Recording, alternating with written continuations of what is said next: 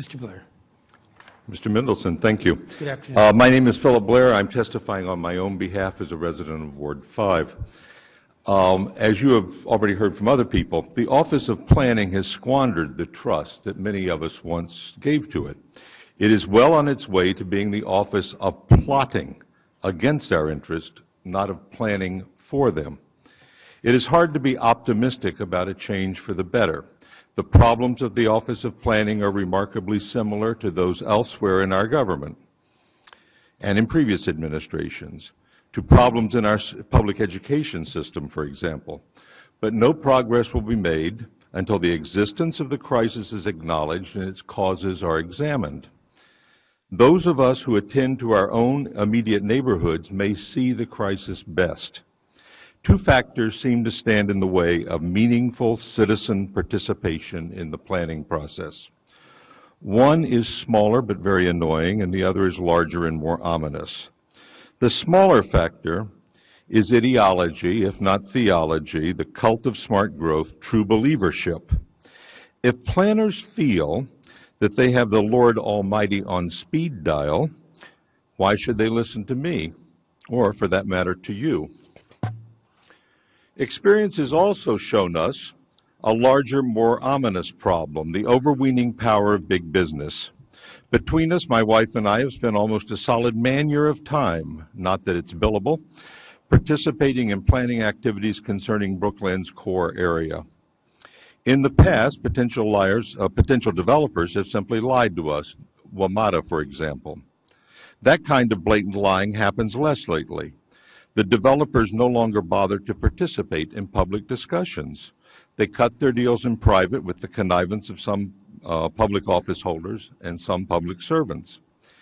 In the case of the Brooklyn Small Area Plan, the principle of restoring the vehicular connection north and south near the tracks was in the very last draft of the Small Area Plan, and it was essentially vitiated after the last minute in the final report. Sometimes the planning office has just not been around, maybe out of embarrassment. This has been the case in Ward 5 in such planning horror stories as the effort to site a tour bus depot at Crumble School in Ivy City. The extent to which the business of the city is dictated by large corporate interest never ceases to amaze me. The tendency is to make it hard for ordinary concerned citizens to have their say and to make it very easy for the business interests. Even though I take your point that the battle is not over yet, Mr. Mendelson, I want to thank you very much for organizing your colleagues on the council to thwart efforts to undo the height restrictions, which have served this city so well. That was a greed-driven ideology mass plot against the people of this city. Thank you for standing with us rather than with the forces working in the shadows. Thank you very much, sir. Thank you, Mr. Blair. Ms. Scmidt. Good afternoon. Thank you, Chairman Mendelson. I want to thank you for your efforts on behalf of responsible citizens and governance, and I appreciate what you do. Thank you for this opportunity to speak. I have just a few points. After more than 2 years following the progress of the zoning rewrite, I'd like to offer some comments on the conduct of the Office of Planning. We are fortunate the director who created the zoning morass has left, but now we have to contend with the rewrite. OP's reputation has been damaged by the ambitions of its director, and there's real question this office is capable of genuinely valuing community concerns regarding zoning going forward. Office of Planning has been divisive, abusive of public concerns, and driven by visions not endorsed or accepted by the voting public. To my mind, a new planning director has to be a respected professional who's willing to work with a community to clean up the old code and refrain from remaking the city to suit trendy planning schemes. A director who can remind OP staff that their job is to serve the city and its residents, not to hand it off to developers or to create generational or geographic divides. A director who is versed in thoughtful governance rather than media-seeking sound bites. Zoning Commissioner Anthony Hood appears to have some sensitivity to the effects of the rewrite would have on residents, but the rewrite product OP gave him is a pathetic substitute for responsible governance. I request Council Mendelson that the city request the Zoning Commission step back from the flawed product they have, return it to the planning office for a rewrite of the rewrite. The rewrite of the rewrite needs to get back to basics, not try to make the city unlivable, not try to push young and elderly out of cars and onto bikes and buses. I wonder how many people here biked today, or to these hearings held at night in the wintertime in the snow and ice. It's just so stupid. Not try to eliminate ANCs from their role in commenting on zoning changes. Not try to hand swaths of land around metros to developers. Not to encourage high-dollar, single-person apartments and push the families out into the outer burbs. Not try to convince elderly that an in-home rental is good for them. I have personal experience with 2 different instances of elderly ladies victimized by in-home renters. This rental business in-home has been touted by Office of Planning as good for the elderly to make money. I say it's an opportunity for elder abuse, and I can point to these instances. Very sad. I'd like for us to have a planning director who comprehends that planning must take into account all the population, who respects our comprehensive plan, who uses research and public advice to drive decisions, and respects and values the inputs of its citizens. Thank you, sir. Thank you, Ms. Scmidt. Ms. Macwood, good afternoon. Good afternoon, Chairman Mendelson. I am testifying today to urge the Council to exert your oversight in the direction of a fundamental reorientation of the Office of Planning.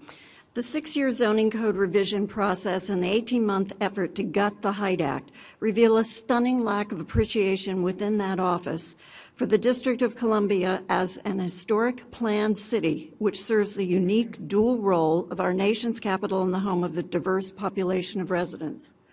It has become clear that the Office of Planning is implementing its version of a smart growth land development and use philosophy with no regard for the cautious and collaborative land use approach codified in the comprehensive plan, and disdain, if not dismissal, of residents who don't agree with their approach.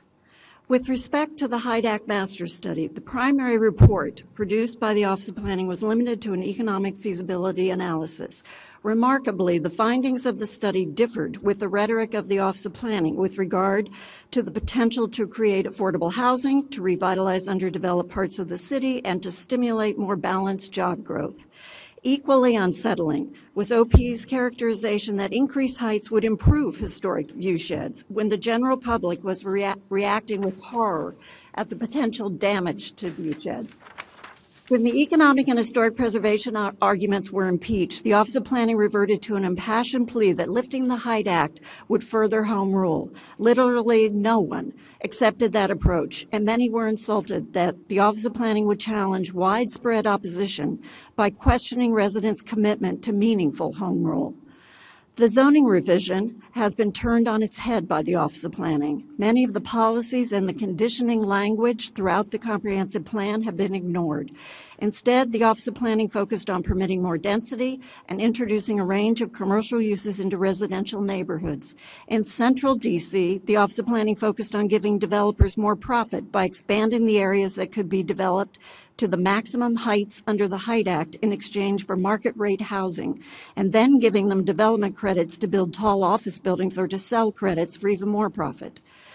The zoning revision process has been long, primarily because the Office of Planning was determined to rewrite the entire code when that was not necessary or requested. Its effort has become a flashpoint because the Office of Planning never attempted to meaningfully involve residents. Amassing a list of meetings is not evidence that anyone understands what is being proposed or that they had actual opportunities to affect the proposals. There was no effort to unravel zoning so that residents could appreciate what their property rights are now and what their rights would be in the future. There was no effort to explain to renters how their communities might change. The Office of Planning's goal was to reassure residents that there was no need to get involved with the zoning rewrite. At the same time, the Zoning Commission was wondering why more people weren't attending hearings and why ANC commissioners were loudly complaining about being left out. The Office of Planning has many talented employees, but the two significant examples I mentioned have positioned it at cross purposes with many residents. There is no trust. The Office of Planning is increasingly perceived as on an island with its own agenda. Going forward, I urge the Council to take 3 actions. Impress upon the Deputy Mayor and the Office of Planning that economic development is a subset of planning. It is not the purpose of planning.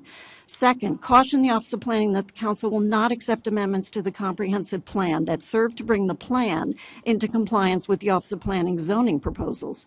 The proposals must be in compliance with the existing comp plan. Third, redirect requested OP FY15 budget for ZRR to create professional staff positions for the Zoning Commission, at least the district representatives on the commission. This would allow the Zoning Commission to truly act as an independent body. Thank you.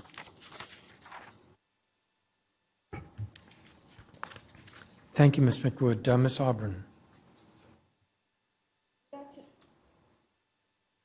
Good afternoon, Chairman Mendelson. I would like to thank you for your time regarding this important topic. My name is Benedict Aubrun, and I will testify on behalf of the Recook Neighborhood Association. Today, we are here to provide guidelines and solutions to a complex rewrite of the zoning code. ZRR was supposed to be a review and an update of the zoning code. It turns out to be a total rewrite of the code, making it extremely difficult to read, confusing in meaning, unclear and complicated for average user to study and understand the implications of the proposed changes. Overlays are the perfect example. From low-density residential zone, we see increase in density and height, beyond what is currently allowed on a residential lot.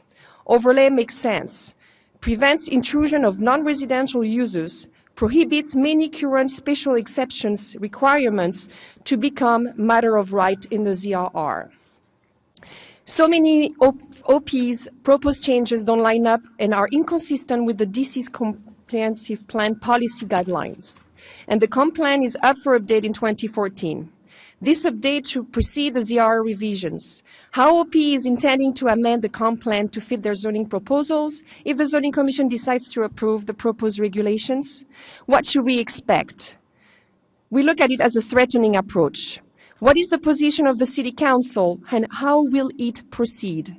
The City Council is in control of the fiscal year 2015 budget. We request the City Council to include some conditions and tasks to the zoning agencies to guide the ZRR development and work through these suggestions. Improve the current code with the assistance of residents, ANCs, neighborhood and civic associations, and organizations. A description of what impact each different overlay will be subject to. A clear dictionary of the new terminology. A table of content, same as the existing code, clarification on how each current zone will be changed, and a summary of the objectives and the impact on each zone. Currently drafted, ZRR undoes and attacks many of the safeguards in place. Remove all limitations on zoning cases for special exceptions input from ANCs and the public. Alternate approach to different texts should be organized in a coherent manner.